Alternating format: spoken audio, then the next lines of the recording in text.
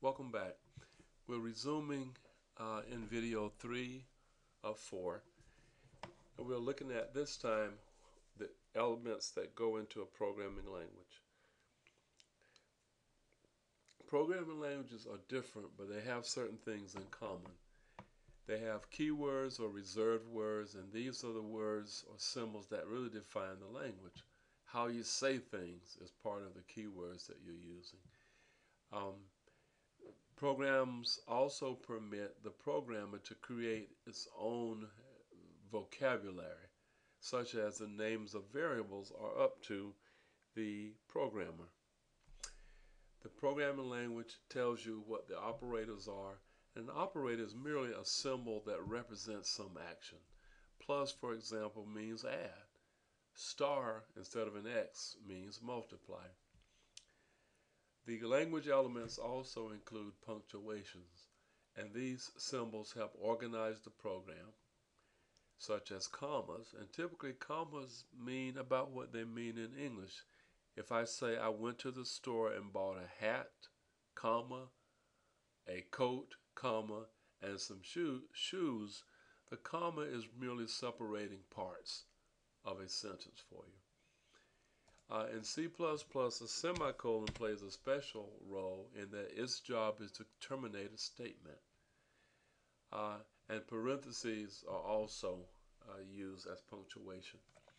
And finally, each language has its own grammar. If you remember from English, grammar means how you organize what you want to say. For example, in some languages, a verb comes before the noun. In some languages, an adjective comes before the noun. In others, the adjective may go after the noun. So, syntax tells you how to organize elements of a statement. Here's a sample program. And I need your participation now. Let's begin to identify things. What are the things that we can identify? Earlier we said that this line means what? Preprocessor directive, which says include a library called IOStream into the compilation process. Why is that necessary? Well, this particular library contains this, which really is another way of saying the screen. It contains this, which is another way that says output something to the screen. Right? Where are some keywords? Well, I suspect this is a keyword. This is a keyword. This technically is not a keyword. Okay, you can put anything there you want. I mean, it could be other things. You can make up your own namespaces here. Int is a keyword. Main is a keyword. What else do we see? Return is a keyword. All right. What else do we say we could find? We say we have programmer-defined identifiers. Where are they? These guys here are variables. What kind of variables? These are variables that hold whole numbers. Okay. And what's sum? Again, it's another variable that the programmer can create. What else? We have operators. Where are the operators? Well, this is an operator that says put the following thing, which is this, into the output. Alright, so when we run this, what will show up on the screen? The word the sum is, no quotes, followed by a second thing, which is an actual number for the sum. Another operator is this equal sign. This looks like a formula in algebra where you're calculating the value of a single variable. And it's written pretty much the same way you do in algebra, except what? We have a semicolon at the end because in C++ we must complete things by putting a semicolon. Notice that we're doing a calculation followed by doing some output. And you must stop one thing before you start the next thing. All right? And punctuation. Where's the punctuation? Notice that we have parentheses here. We have open brace. If something opens, you got to close it. You have a closed brace. That's punctuation.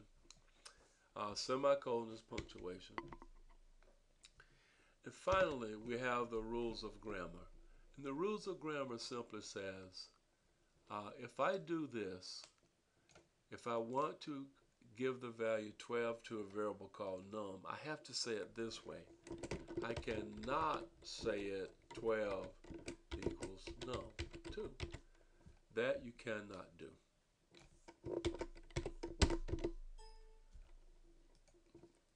Forget it. Okay? Can't do that.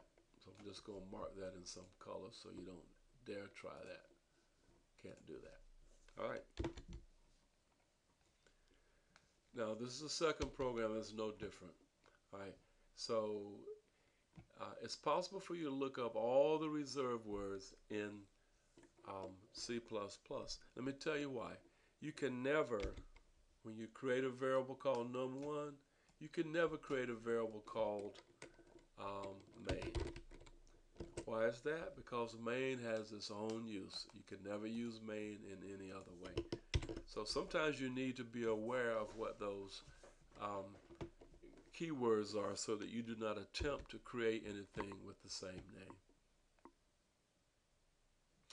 Key thing to note is all the keywords in C++ are lowercase.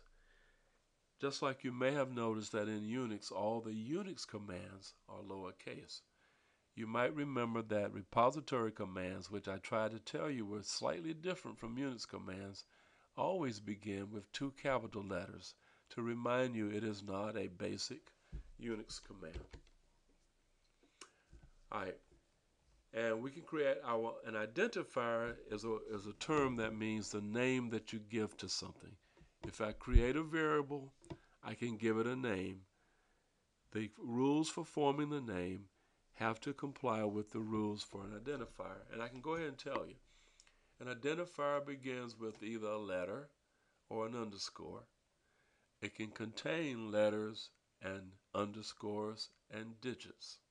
But it must begin either with a letter or an alphabet or an underscore.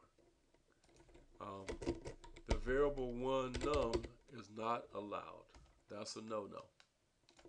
That's a total no-no.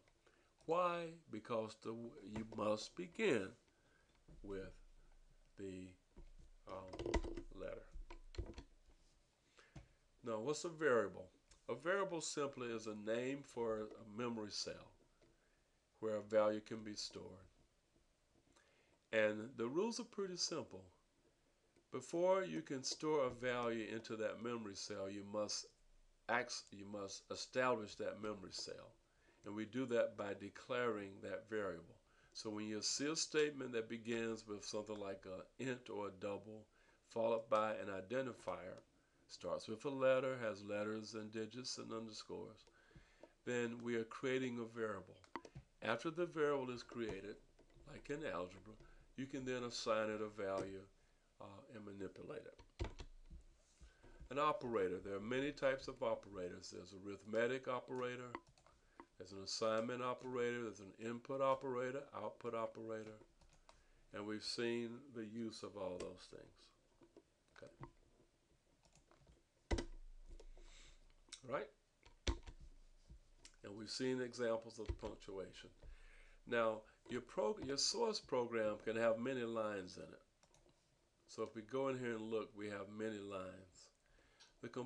I can actually take the line and split the line this way, and it's still the same statement. Why is that? The statement begins here, and it ends where? At the semicolon. So the compiler doesn't really care how many lines you take to write a statement, as long as you do what? Terminate the statement before you start another. All right. Okay. When we say source file, what do I mean by that? Everybody should say it should be a file that's a CPP file. That's good.